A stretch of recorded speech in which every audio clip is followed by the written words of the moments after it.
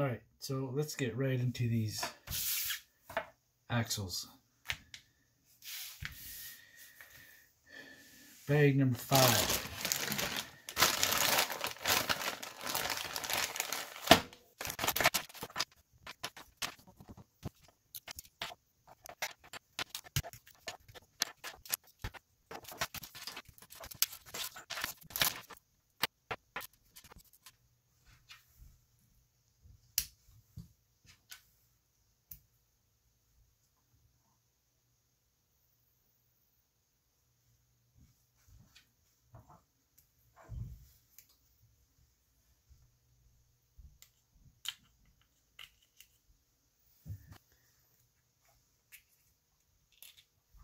You need to pay attention because the diff can actually go in either way.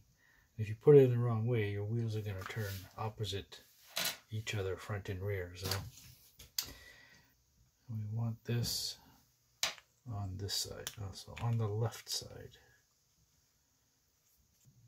Now the housing cover looks symmetrical, but there's a dot on one side. The dot, as far as the drawings go, the dot goes on the right.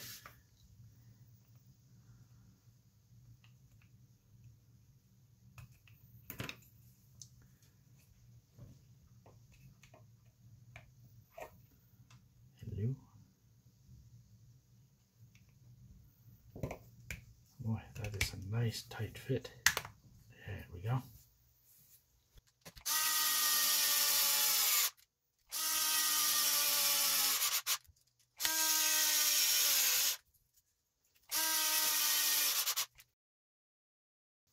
So they want you to line the two caster blocks. There's a mark here and there's a mark there. So that goes like that.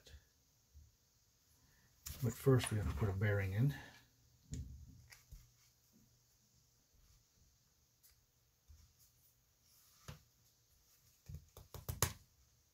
Alright. So notice the two lines are marked here. Same thing on this side.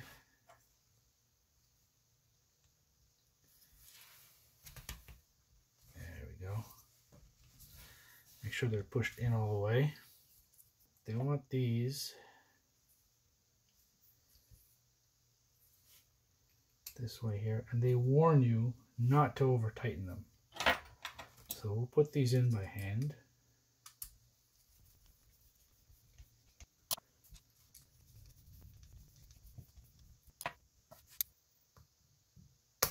Yeah, if you're careful putting it in, you'll be able to get it in with a bit of a snap. Put that back in there.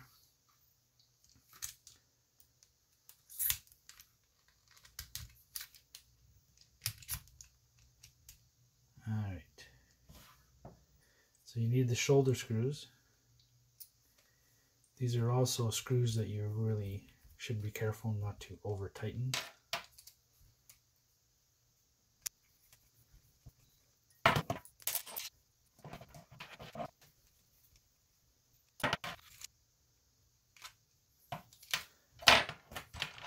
Now there's a little bit of plastic that came out from the screw. Just gonna trim it out.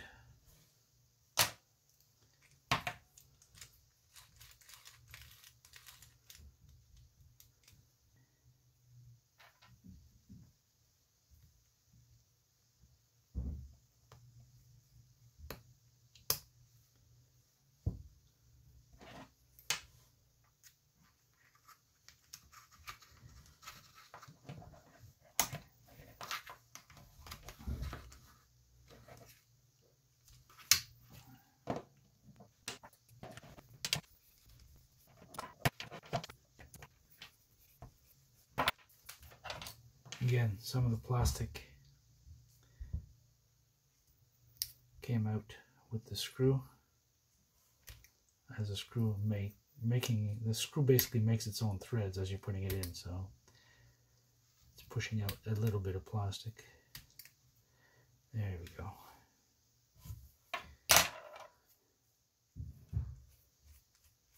Oh, that seems very nice and smooth. Like in the picture, they're showing you to install the lower link mounts, but the other one is already installed. But they warn you here to do both sides.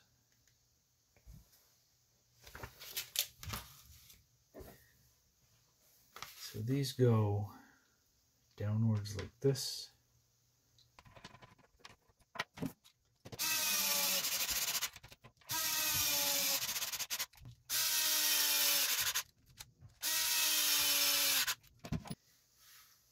And now we need to put the steering arms on.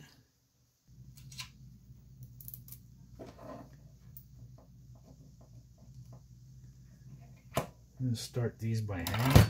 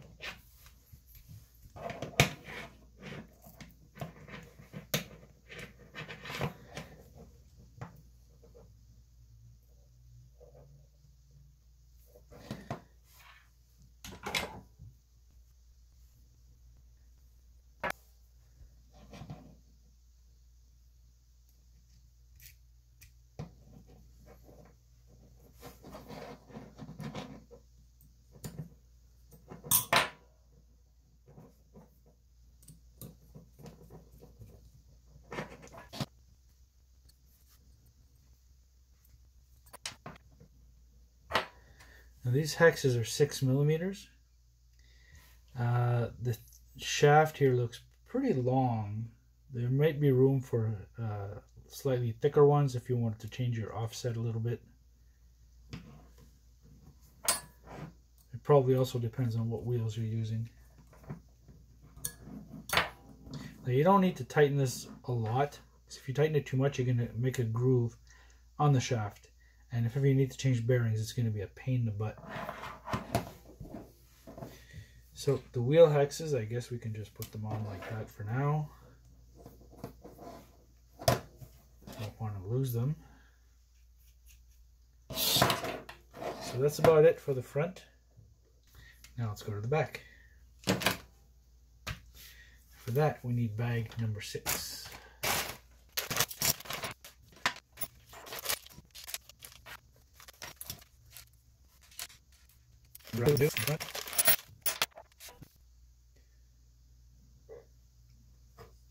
So throw a bearing in here,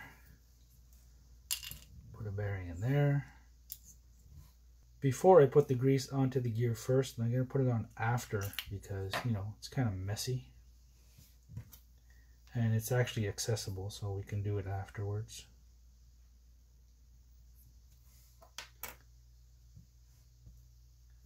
Alright, some grease on there.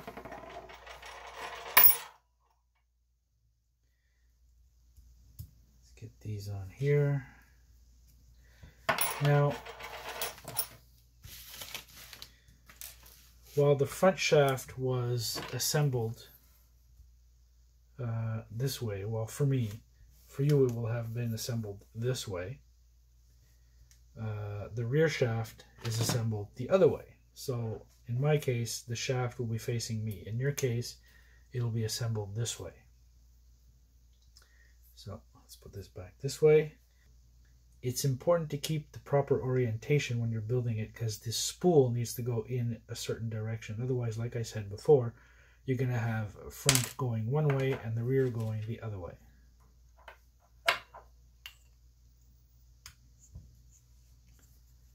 There you go. You can see there's grease on everything, even though I only put it on the little one. So again, if you look at the cover, you got the dot that's going to be on the right of the axle. If you're building it towards you, it'll be on your left. But as far as the drawing goes, it goes this way.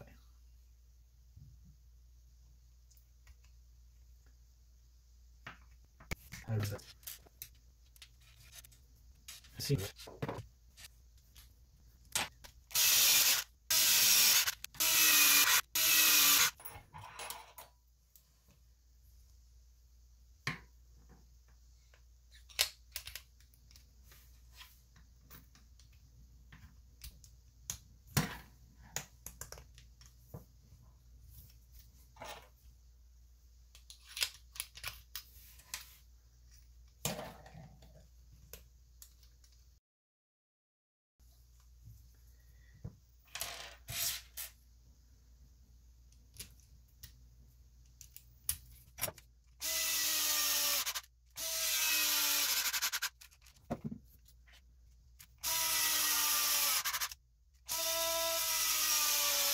Now, something you don't see very often is the axles are held in with screws.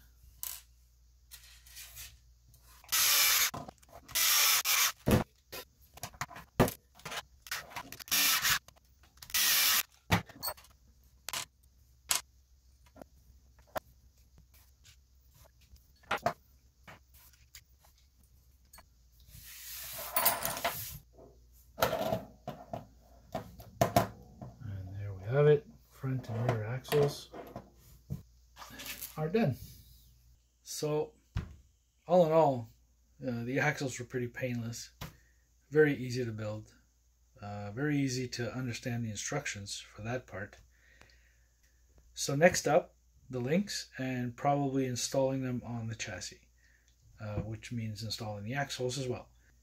So I guess we'll meet on the next page. See ya.